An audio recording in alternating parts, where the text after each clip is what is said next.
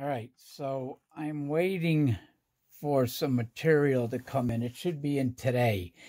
And I'm going to build my first maglev. And it's going to be built very similar to this one here, with the magnets over there and the magnets on the outside there just holding it up. It'll be a little bit different, but it'll be kind of similar to that.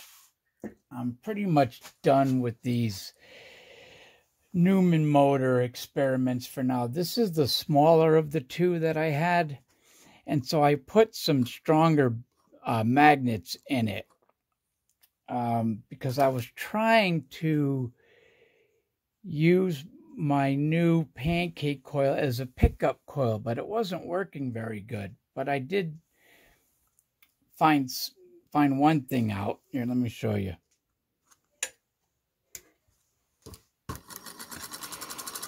So you can see that it's at about 8 volts and is drawing 6 amps. So there's a lot of amps going through here because of the nature of the motor itself. You can see the sparks. And when I put this on it, here, let me get so you can see it. When I put the meter on here, let me see if I can do this so you can see it.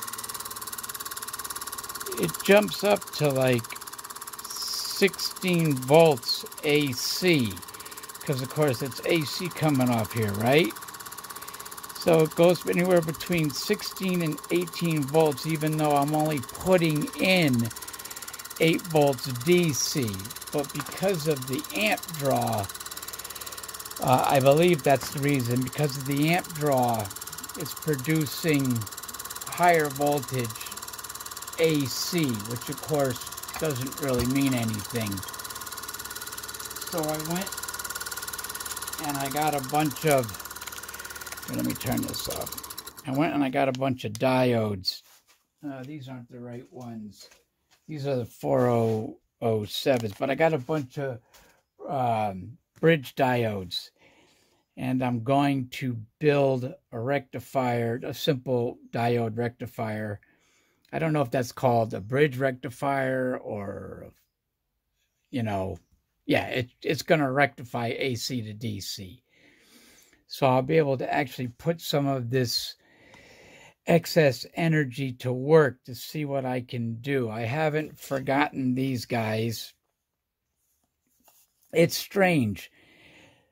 This is the one that I just bought that has the logic board attached to it. So you would think that that would be better at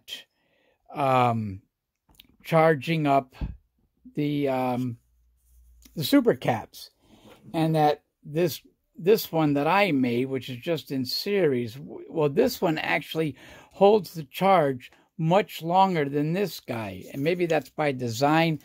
Maybe the logic board on there isn't designed to hold it, and because this is just made, you know, I just did this in series. I don't know. Excuse me, but I haven't forgotten that. But I think I'm going to be done with these guys. I tried doing the carbon. You know, I even had it in a housing like this. It just didn't work. I don't know what the deal is. I've got another one here somewhere. But yeah, it just wouldn't work. Here it is. So, you know, I figured, hey, right? It's connected via a copper cable. But when I try to do it, nothing. I get absolutely nothing. So I'm pretty much giving up on this, and I'm going to start building the maglev. Ciao. So, quick update. I think I found a good use for these Newman motors. There's a lot of good coil wire there, and so I can use a different setup, like a hall sensor.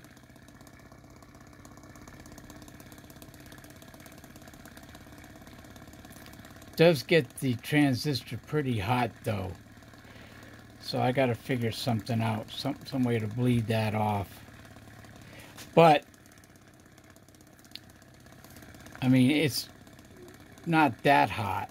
Hot enough, but not that hot. But anyway, I can definitely still use these coils.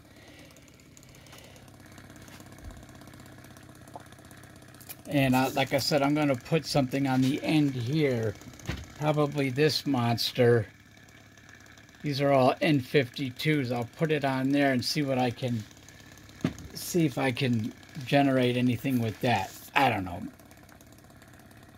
Maybe not. Alright, ciao. So I changed the heat sink on that Jorge.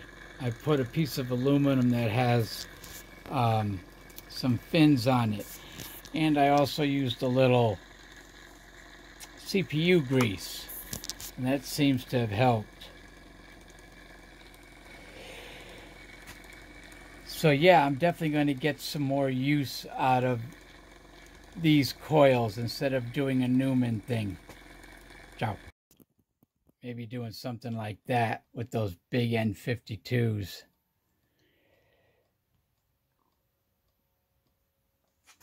Got to turn it up.